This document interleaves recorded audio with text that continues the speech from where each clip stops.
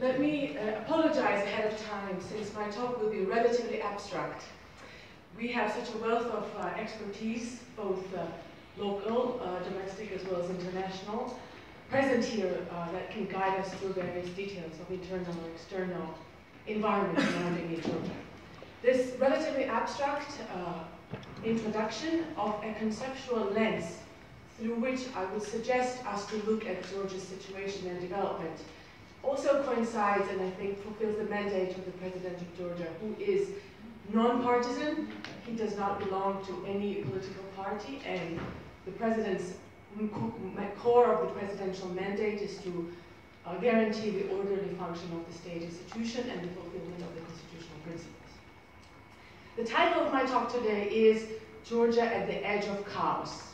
I'm drawing on this idea, the edge of chaos, which is highly popular, which first was invented in mathematics, then is popular in natural sciences, in physics, as well as in business studies. I think it's pertinent, and I'm sure some of the talks which have been already expressed here and will be expressed here later on do provide case studies and examples as to how Georgia tries to navigate the space between order and chaos, how Georgia tries to balance the situation and survive at the edge of chaos.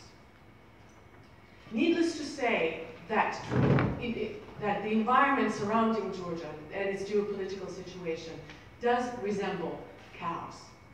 And I'm putting this map here so that we remind ourselves the location of Georgia, which historically has been located at the edge of very important and influential empires. Terrorist acts in many capitals of Europe, Brexit, and the potential inward-lookingness of European Union. Syria, the conflict in Syria, which is very close to Georgia, and the influx of refugees in neighboring countries. ISIS, and the radicalization of Muslims. Let me remind you that Georgia has a sizable population of Muslims, both Shia and Sunni. It's overall crisis of secularism in the world.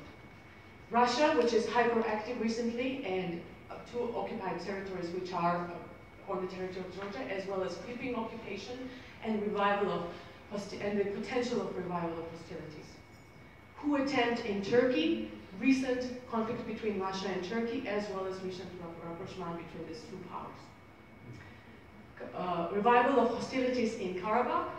Overall, the list could be very long, and I would characterize the situation surrounding Georgia as nobody's talking to anybody else, or home alone.